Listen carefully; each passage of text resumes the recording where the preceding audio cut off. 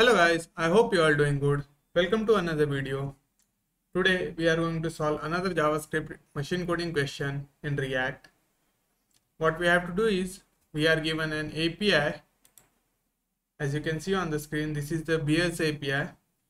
Here we have to implement search plus pagination and showcase if we can handle the searching of the beers, a single beer with the beer name.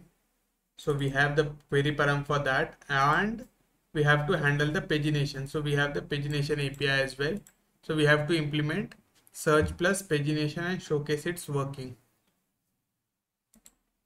So let's get started. Let me copy the BS API first, the base URL from here, and I'll paste it like this,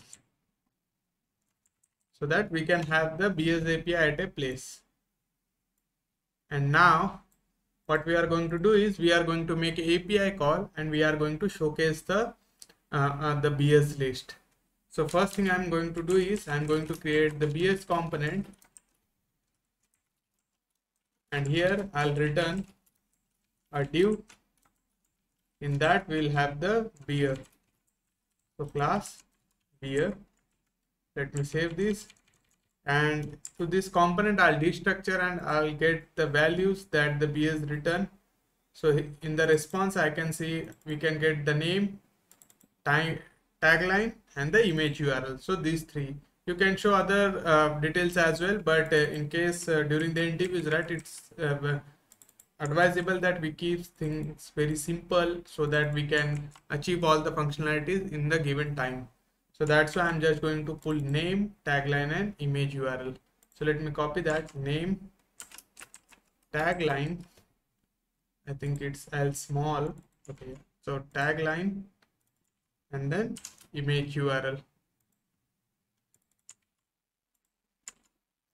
And now we have to show this. So I'm creating a two column over here. In one column we'll show the name and the timeline, and in the other column we'll show the image. So in the first column we'll show the image, img source equals to image URL and alt equals to the name of the beer. So we can have this, and here we can show h2 the beer name, and then below that in the p tag you can show the tagline. Now let's make an API call, fetch the data and render the beer so that we can style it.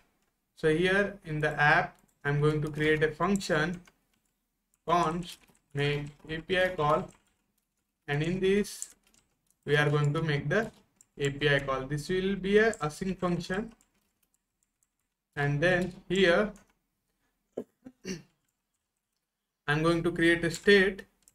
So BS set BS equals to use state and then an array. So we are going to have the array of responses, and this use state we have to import. So import use state from React.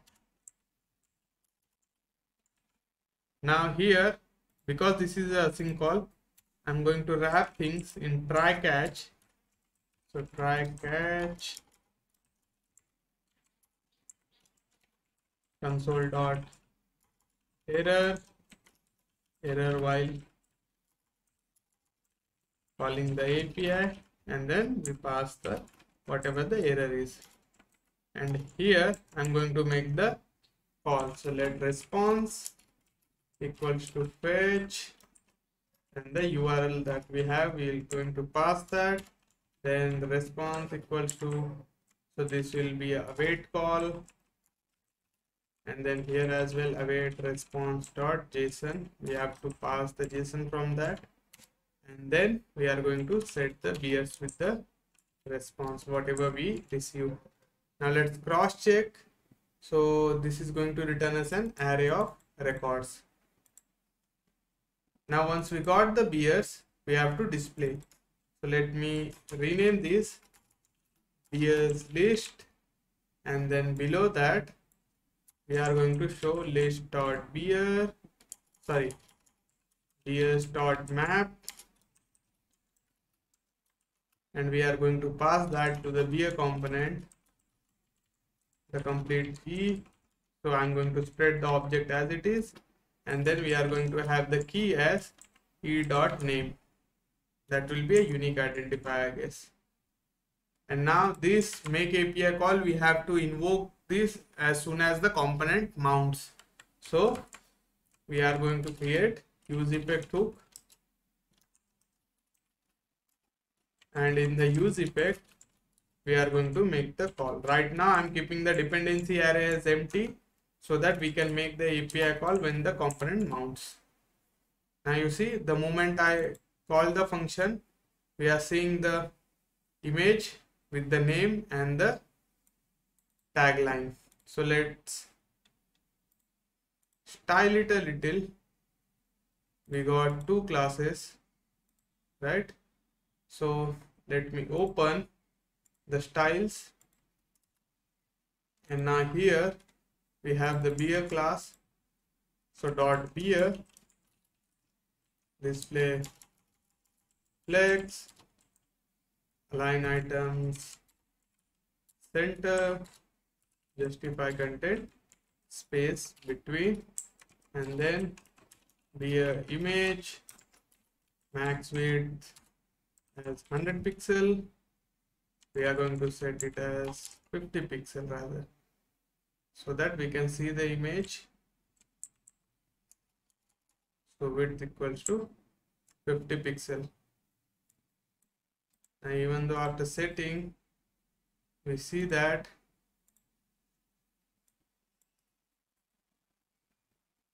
the images are quite big, that's because the height is not mapping to the ratio. So we can keep the height also unlimited, or we can keep the height auto.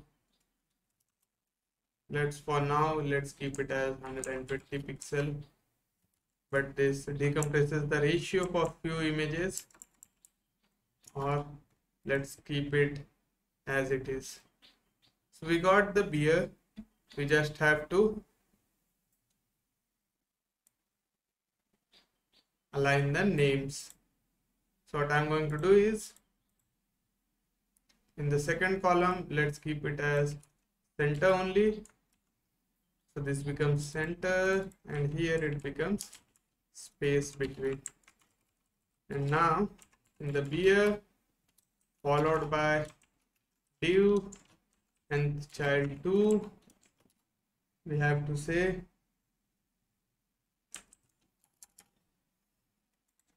flex wrap, and here we'll set this as flex display inline flex, and then flex as 1 or 0. So 0 shrinks that, 1 makes it full, display justify content center, and align items center.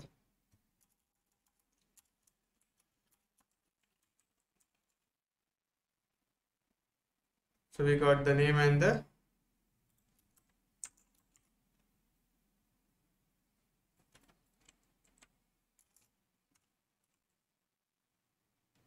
images.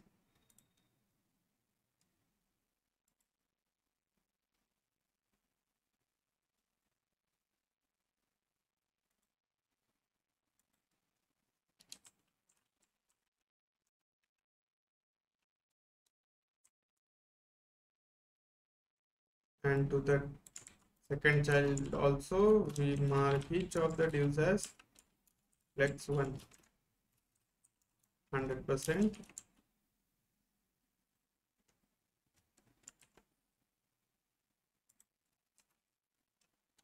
display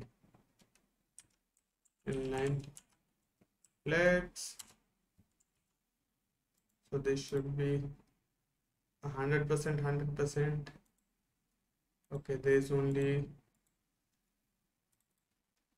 h2 comma p.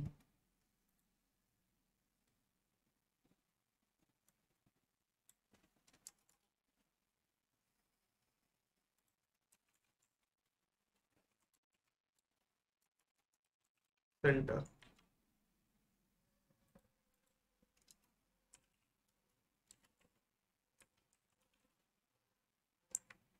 So we got the images, the name and the tagline next to each other. Now let's add the pagination to this.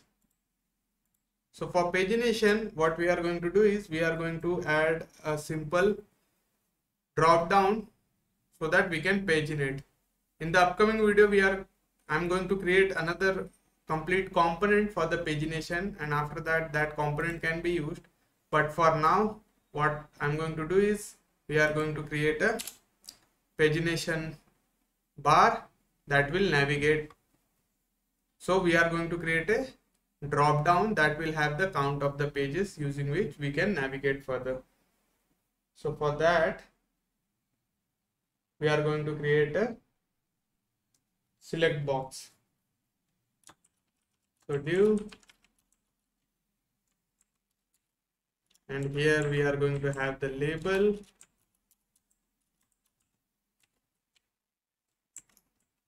page, and then we are going to set the HTML for as the page. Then we have select,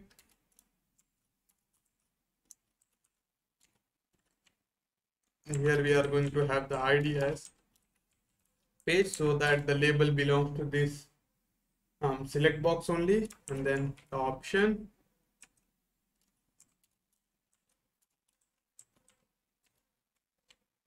So the first is page 1. Let's say we have 5 pages as of now. So 2, 3, 4 and 5. And when the pages changes, so on change,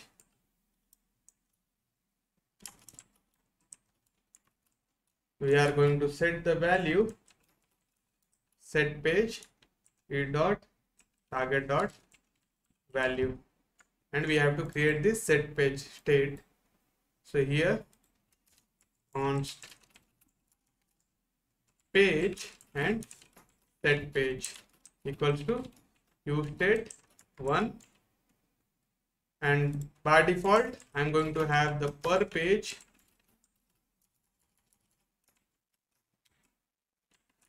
as 25. So in the API, if you see, right, in the pagination API, we got page and per page. So I'm setting the default per page as 25. You can set or you can dynamically pull this as well. We are just going to change the number so that the pagination count changes. So I got the per page.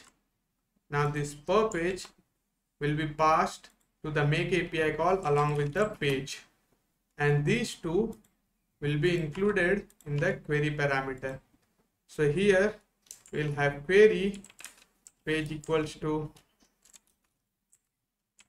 page and per page equals to per page, and every time the value of page changes we have to make the call again. So I'll update that in the dependency and then pass it over here with the per page. Now let me save this. If I come back, if I reload, so nothing happened. We got an error while unexpected token invalidate JSON. So we got something different in the response. Let's check with the URL. So we got page and per page. So there should be ampersand. So we got, okay, the URL. Okay. Now it should work. So we got the page. If I navigate to second page, you see that the images or the new entries are fetched similar to page 3. As we are changing the page, we are navigating to the new beers list. So this is how you can add the pagination. The dependency should be passed to the use effect hook so that it can make the API call. Now the final thing is we have to add the search option so that we can search the entries. So let's create an input box here next to the page or before the page anyway. So here I am creating the input box. Input type equals to text, placeholder is type beer name, and then we are going to have the onChange event. In the onChange event,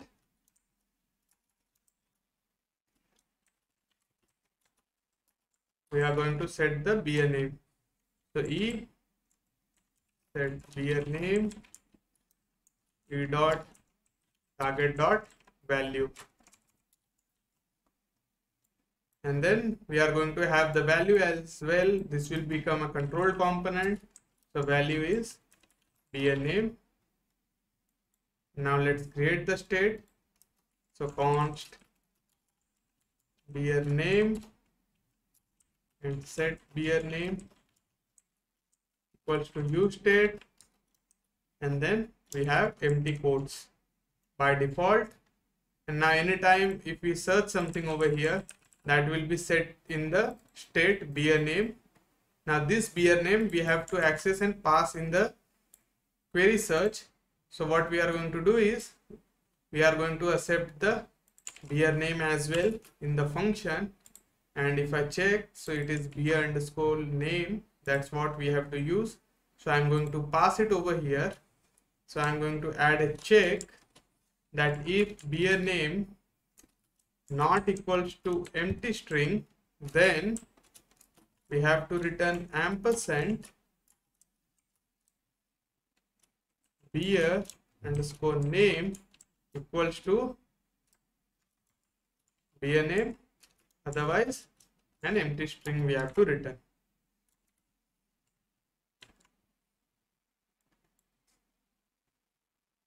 Let me check the braces over here. So this is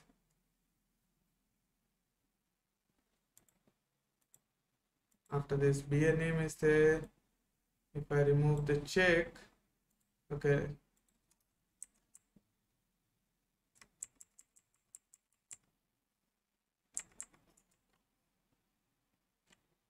so we got this. Let's wrap that in the variable const beer name search and place it over here. Let me remove this. So it should be here rather than here, the semicolon, and this will be the beer name, and this beer name search we have to pass after the per page so that it can pass the string accordingly. So whatever the beer name search is there. So if beer name not equals to empty string, we have to search with the beer name, otherwise we have to pass the empty string to the query param. So this should take care of this. Now this beer name we have to pass in the dependency as well as to the function so that it can make the API call. Now if you see, if I search for only trashy blonde, so trashy, so it has searched for trashy blonde. Along with that, we have the pagination as well. So this pagination has to be fixed. This should be based on the number of response we receive for the particular search. But because our API does not provide that, we have hard coded it. But it should come from the response list. So this is how you can implement input plus search.